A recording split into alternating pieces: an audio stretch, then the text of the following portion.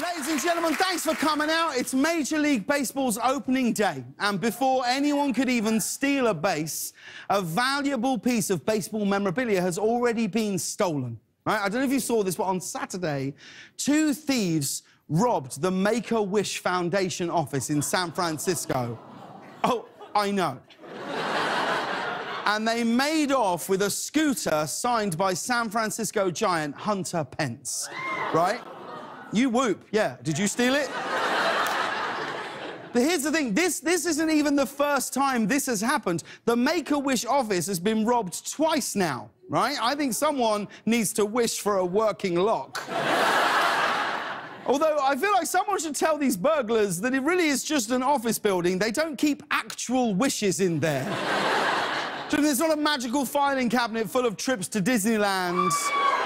No, I'm saying there isn't. Johnny Depp isn't just sitting there in the corner dressed as Captain Jack Sparrow in case a kid pops in for a visit. I mean, he might be, I've never been. But the only way these thieves wouldn't be terrible is if some sick kid was like, I wish someone would rob the Make-A-Wish Foundation. But this isn't the only childish crime in the news right now, because a man in New Orleans could be facing a life sentence for stealing $31 worth of candy from a drugstore, right? This is absolutely true. This is due to Louisiana's repeat offender law, right? Because he's had previous convictions for shoplifting at Rite Aid and Blockbuster Video, right? I want to say, first of all, if stealing candy is this illegal, 12-year-old me should have gotten the electric chair.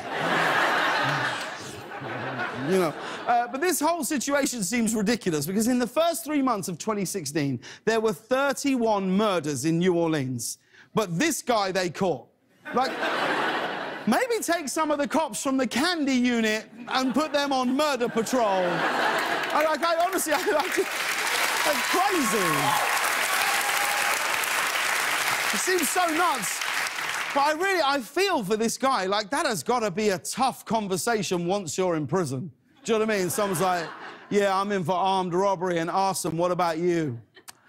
Oh, you know... You know the new peanut butter Twix?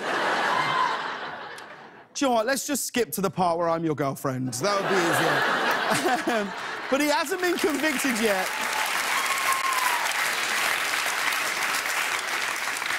He hasn't been convicted yet, and I bet this guy is just hoping the judge in the trial gives him a break. Gives him a break. Breaks him off a piece of that Kit Kat bar. Thanks. But the truth is, judging by the news, it seems like there's a crime wave, right? But don't worry, help is on the way, because recently in England, 2 criminals were foiled by a group of kids on an Easter egg hunt and what they did is completely true.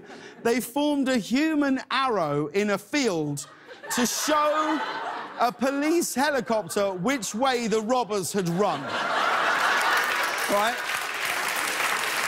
I mean, I'll be honest with you, that's the nerdiest thing I've ever seen a group of children do, and bear in mind that I was a musical theatre kid. But they are so good. Look at that picture again. They are so good at making the arrow.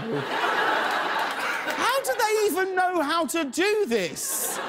Are they like, guys, this is not a drill. This is what we've been practicing for. Get down. Oh, no. He turned slightly left. Correct, 30 degrees.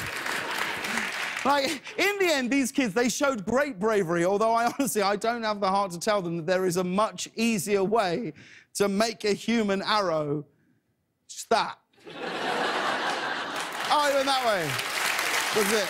Look, all around.